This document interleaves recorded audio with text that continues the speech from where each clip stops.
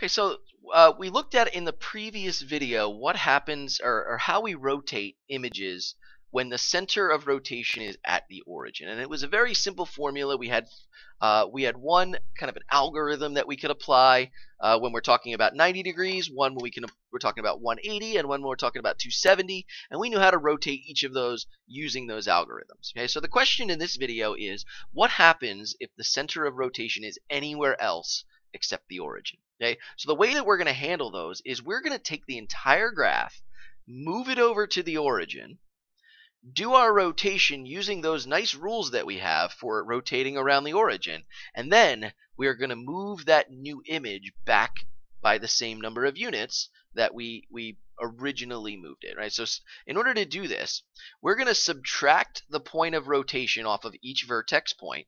We're going to rotate around the origin, and then we're going to add that point of rotation back, and that's going to place the image where it should be, rotating around the new point instead of rotating around the origin. Okay, so let's take a look at an example. So I have this graph ABC, and we're going to rotate this 90 degrees around the point 2, 1. So here's the way that this one looks. Instead of me having my point, okay, at the origin, my rotation point, I'm going to move over to 2 and up by 1, and I'm going to place it right here. And so what that means is that the circle, let me get my little circle tool here. Okay, my circle is actually now centered right here, and I'm going to travel around this circle in some way. So these points are going to travel around this circle instead of traveling around the original one, which was kind of centered over here at the origin. So by changing my center of rotation, I'm actually changing the circle that they're traveling around. Okay, and so here's what we're going to do. Let's pull our points off of the graph so we know what we're working with. It looks like I have an A value, okay, of negative 1, 2, 3, 4, negative 4, negative 1. Okay, I have a B value. Okay, oh, let me give myself some space here. We're going to need a little bit of space. Okay, B value of negative 3 and up to 1, 2, 3, 4, 5, negative 3, 5. Okay, and I have a C value of, it looks like negative 1, 3. Negative 1, positive 3. Right? So what our rule here said was, if we want to rotate this, let's subtract the point of rotation off of each vertex point for my shape. Let's start with that. So my point of rotation is 2, 1. So they're asking us to subtract 2 and subtract 1 from each of these points. And what that's doing is it's kind of shifting the entire graph over 2 units to the left and down 1 unit, which is going to move my center of rotation to the origin. So here's why kind of like interim point. I'm not even going to call it A prime because it's not A prime yet. We haven't done our rotation. So if I do negative 4 minus 2, I get negative 6. Negative 1 minus 1, I get negative 2. Okay, and then I'm going to do that for each of these points. It looks like I get an interim point of negative 5, 4. And my C is going to go to negative 3, 2. Right? So again, that's just kind of taking all these points and sliding them to the left by 2 and down by 1, so that my center of rotation can be at the origin. So we're going to perform our rotation algorithm on these points here, these ones that I've slid over and down. Okay? So if you remember the rule again that we had for a 90-degree turn, 90-degree rotations. I'm looking for it. Here it is. Okay, a 90-degree rotation is going to be, switch the sign of y and then swap the x and the y values. So that's the algorithm that we're going to apply, that we can apply now because now my center is at the origin. So I'm going to switch the sign of y, which would make this positive. Okay, so this one I'm going to call it A. Okay, call that A prime. Okay, so I'm going to say my A prime is going to be positive 2. Okay, negative 6. Okay. Oh, actually, you know what? I'm not going to call this A prime yet. We have one more step left to do. So let me get rid of that. Okay. So this is kind of another interim step. Okay, where I'm going to take my point and do the rotation. Okay.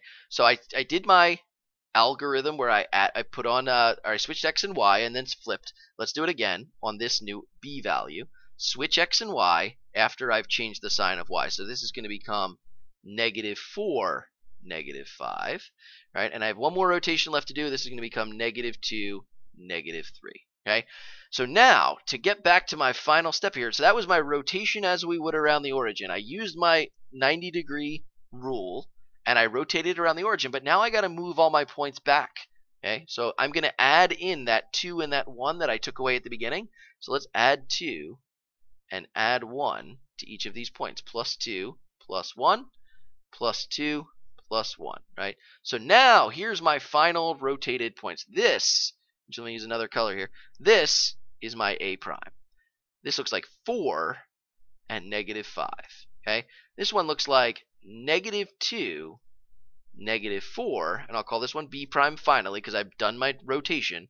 Okay, and then my C prime, I'm going to call it looks like 0. Okay, and this looks like -2. So let's plot these points and see what it looks like. Okay, so my A prime is 4, 1, 2, 3, 4, and down 5. 1, 2, 3, 4, 5. That would be right here. That's A prime.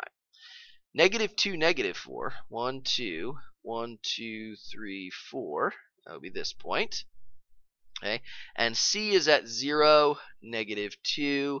There's my C prime. So let's graph or put lines through these points and see what happens. Okay. So again, the idea here is that we actually rotated around this point, not the original one. So let me see what happens, what it looks like when I draw a circle centered at this point right here. Okay. Oh, it didn't work. Let's try again. Okay, centering at my point here. Let's see what happens. Being a pain to me. One more time. There it is. Okay. So if you notice, my original C traveled along that circle, and it's still both of the points, my original point and my new image point, are both along the circle. If I expand out so I can hit B, both of my B values and my A values are also traveling along a circle that is centered at that point. So if you notice, I'm using that circle at 2, 1, or 1, yeah, 2, 1, and I'm traveling around circles that are centered at that point. But in order to get that, we kind of have to slide it over to the origin, do some work on it, with our origin rules, and then we got to slide it back so that it's centered where we would like it to be centered, right? So it's a little bit more work to move it over before we do our origin rules, but it gets us to the same spot, right? We're able to see that this is now rotated around the point 2, 1 by 90 degrees.